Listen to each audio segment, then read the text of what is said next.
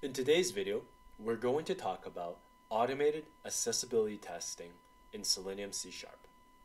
So accessibility in web pages is a crucial aspect of web development that ensures your site can be used by everyone, including people with disabilities. Implementing accessibility practices improves the user's overall experience and can also enhance SEO.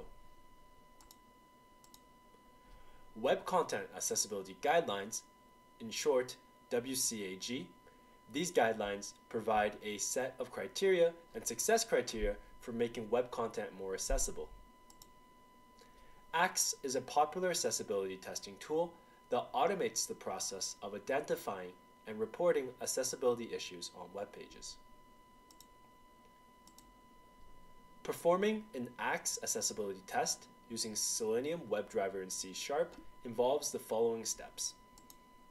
So first, we're going to have to install the package for Selenium.Axe.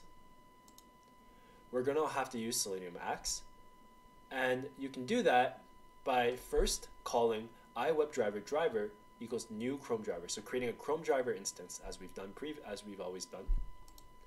And next, what you do is you have to create an Axe result instance by using new axebuilder.analyze right here and specifying the path for the Axe report, as well as creating the Axe report afterwards. So now I'm going to show you how you can implement this in your own code. So first, before you do anything, you have to install the package for Selenium.Axe. So if under your project, you see under packages here, I have Selenium.Axe right here. And in order to install that package, what you have to do is you have to go to right here, you go to Tools, you go to NuGet Package Manager, Manage NuGet Packages for Solution. You click that, and then you can search up Selenium.Axe. So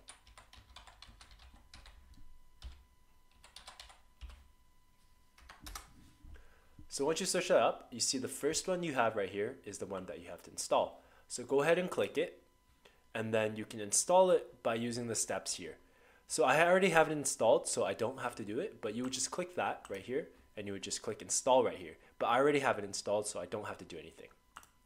So right here, I'm just going to give you an overview of what we have right here. So right now in this project, we have some page object model classes that we made from before.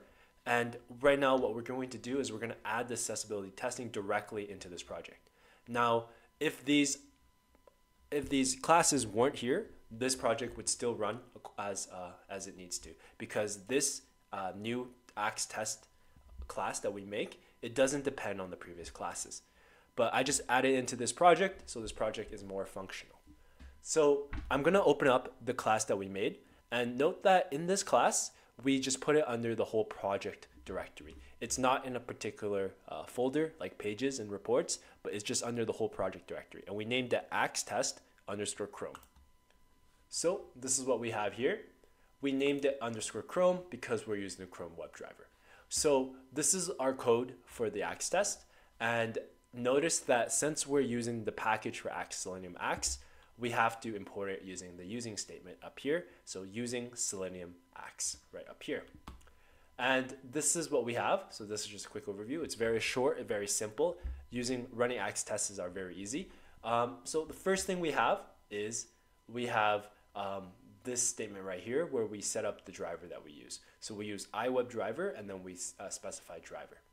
And then the next thing we have is that we have this setup. So the setup, what the setup does is it basically sets up our driver. So we state that the driver is equal to a new Chrome driver. And in our case, we're using a Chrome driver because we want to use Chrome in this package, in this right here. And after that, we use driver.manage.window_maximize so that when we're running the test, it always maximizes the window in the driver, in the Chrome driver. So after that, we have two separate different methods. So the first one is Axe test golf, and the second one is Axe test home. And we see that in these test methods, we have the tag test up here. And in the setup method, we have the tag setup. And so first, I'm going to go through Axe test golf. And so in this first method, basically what we're doing is we're running accessibility tests on golf_URL. And the second test, we're running accessibility tests on home the underscore URL. And for these underscore URLs, these parameters are specified in our .run settings, and they can be directly accessed by using the test context.parameters call right here. And so I'm going to go through this first one right here. So under Axe test underscore golf, the first thing that we do is we use the .navigate statement, and then we specify the URL that we'll go to. So in this case, we're going to the golf URL. And so we go to the golf page, and after that, what we do is we use the Axe package itself now. And to do that, what we do is we use the .analyze right here. So we specify a new instance for Axe Builder, and then we use .analyze to analyze the web page that we have. And after that, what we do is we're going to specify where the report goes. So first we have the directory right here, and then afterwards we have the name of the file. Note that we're using .html, so our file will be an HTML file. And once that's all set up, we can use the simple command of create Axe HTML report, and this will create the report for Axe result up here into the path that we specified. And so this same thing is repeated down here for the home method, but instead in the home method, the only difference is we're using home underscore URL right here. And so the same thing, we go to this URL, we create an instance for Axe Builder, and we use to analyze, and then we specify the path, and then we create the HTML report. Now once all of that is done, we have the teardown method. And what the teardown method does is it just closes the driver. So now I'm going to go ahead and run this and show you what happens. So I'm going to go ahead and run the first one, which is Axe Home. So I'm going to run Axe Home first. So I'll click on Axe Home, I'll right click, and I'll click Run Test.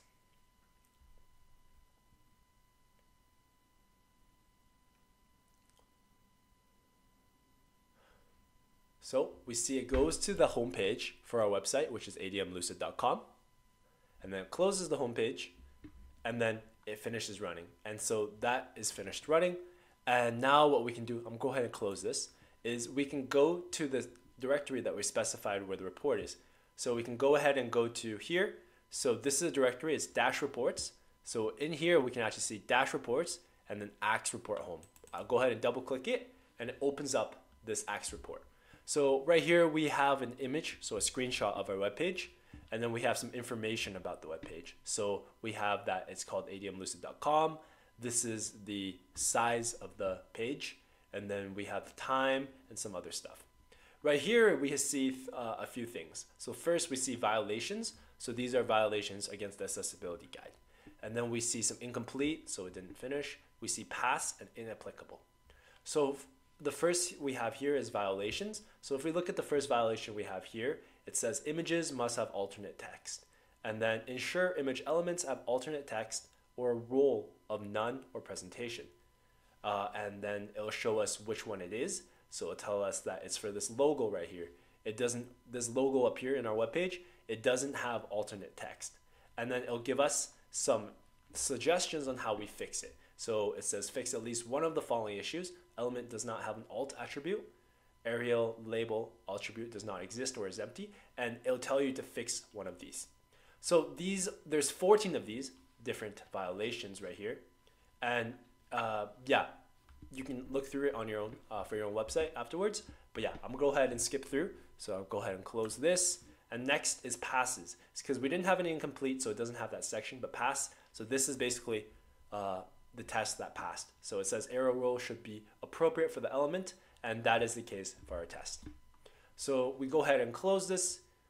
And by the way, if any of this doesn't make sense, you should check out the Axe accessibility guide, and it'll tell you about basically what it's testing for. And then finally, this is the inapplicable. And inapplicable, like the name suggests, it's just we didn't test this in our case. So we weren't able to test these features on the website. And so it doesn't have any outcome for these tests. So access key attribute value should be unique. They weren't able to test that. Okay, so this is for the home page. I'm gonna go ahead and close this. I can run the same thing for the golf page. So go ahead and right click and then run test.